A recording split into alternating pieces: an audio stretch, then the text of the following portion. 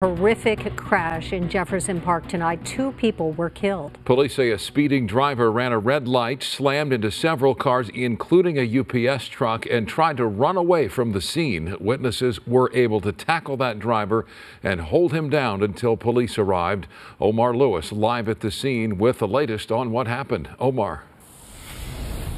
Yeah, that's right. LAPD officers say that speeding driver clipped the back of a parked UPS truck here on Arlington Avenue, killing both of the passengers inside that car, and then he took off. Neighbors in this area say that speeding is a major issue here in this community. Cell phone video shows the aftermath of a gruesome and deadly scene that Los Angeles police say was caused by a driver speeding at over 100 miles per hour while suspected of being under the influence.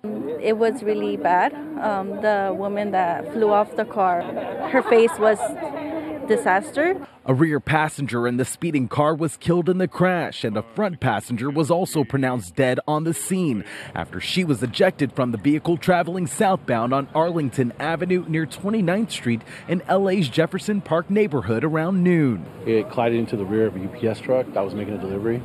The vehicle basically, after the first collision, kind of got launched airborne into oncoming traffic. The sound of the crash sent neighbors running outside. I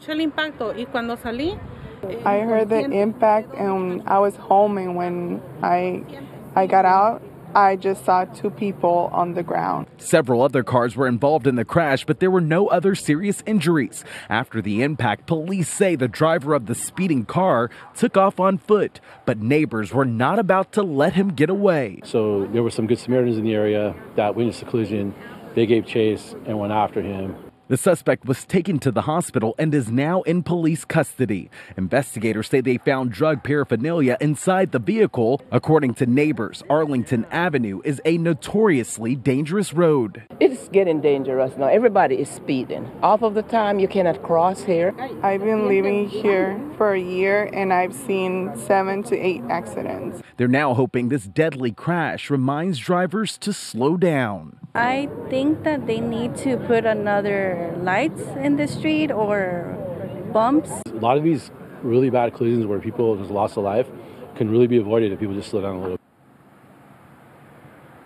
And police say that driver is now facing several serious charges that include hit and run as well as murder. That's the very latest here live from Jefferson Park tonight. I'm Omar Lewis. We'll send it back to you in the studio. Omar, thank you.